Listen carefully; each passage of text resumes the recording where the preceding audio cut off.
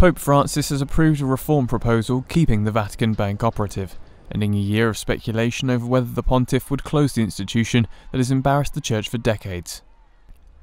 The bank has a stated purpose to manage funds for Roman Catholic orders of priests and nuns, charitable institutions, and Vatican employees and retirees, but has been dogged by episodes of malpractice by people authorised to hold accounts there and murky dealings with Italian financial institutions. The IOR will continue to serve with prudence and provide specialised financial services to the Catholic Church worldwide, the Vatican said in a statement. Monsignor Nunzio Scarano, a former senior Vatican accountant who had close ties with the IOR, is currently on trial accused of plotting to smuggle millions of dollars into Italy from Switzerland as part of a scheme to help rich friends avoid taxes. Scarano has also been indicated on separate charges of laundering millions of euros through the IOR. Paolo Cipriani and Massimo Tulli, the IOR's director and deputy director, who resigned last July after Scarano's arrest, have been ordered to stand trial on charges of violating anti-money laundering norms.